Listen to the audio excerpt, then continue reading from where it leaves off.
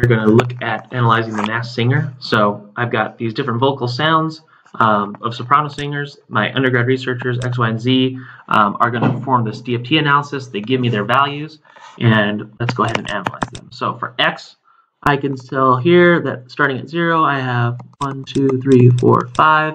So my delta F is equal to 0.1 hertz. So therefore, my period, which is equal to 1 divided by delta F, is going to be equal to, don't do the rest of the math. So for X, Alt 4, this is for X. I shouldn't do Alt 5. So my delta F equals 0.1. So my T is equal to 1 divided by delta F. I know that there's no mirror symmetry here, so my F Nyquist equals 2. I then also know that my F Nyquist should be equal to, so F Nyquist equals 2, actually set equal to N big N divided by 2 times delta F. So solve for big N. So that's going to give me this. So my big N equals 40.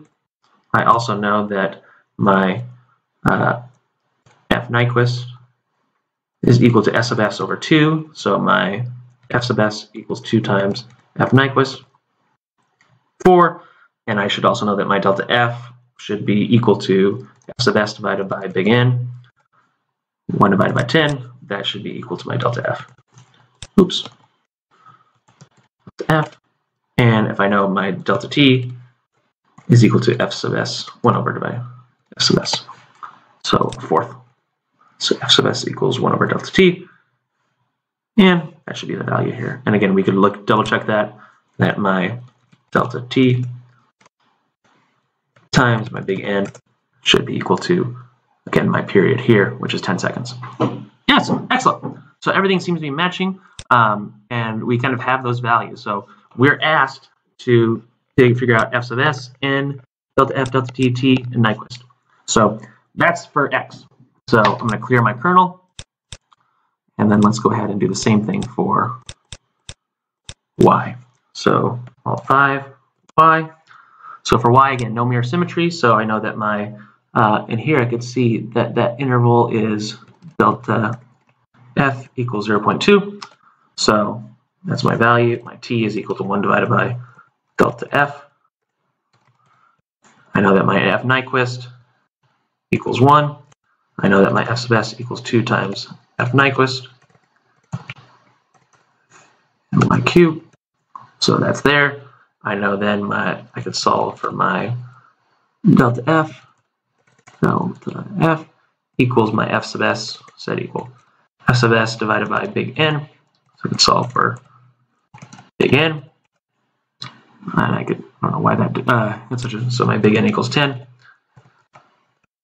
I could just kind of double check that value here. So 1, 2, 3, 4, 5, because that's N over 2. So I could double check that my big N divided by 2 times delta F. That should give me my Nyquist frequency. Excellent. And I know that my delta T is equal to 1 divided by F sub S. So 1/2.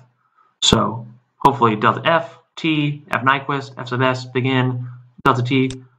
I think that's all that we're being asked to do for here. Excellent. And then finally, I can look at this, and here I see some mirror symmetry. So here I know that my Nyquist frequency is this.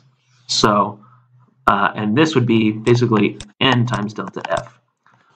So I could kind of solve for a multitude of ways. So I know that in between here, so 1, 2, 3, 4, 5. So for my Z, again, I'm going to quit my kernel.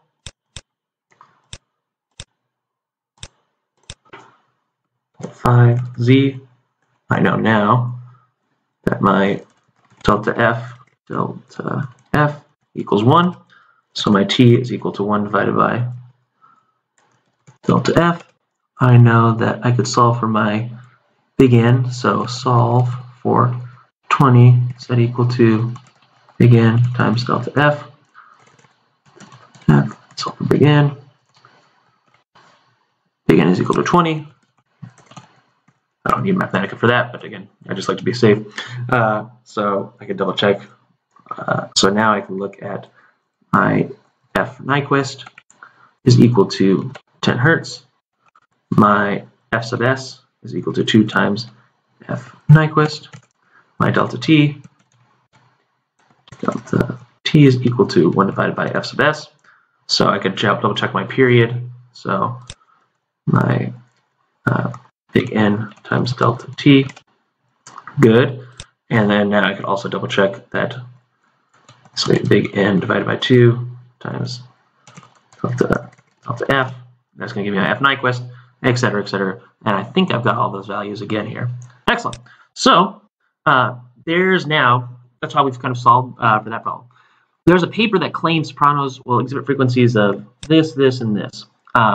Which researcher sampled the signal property? So no aliasing and spectral leakage.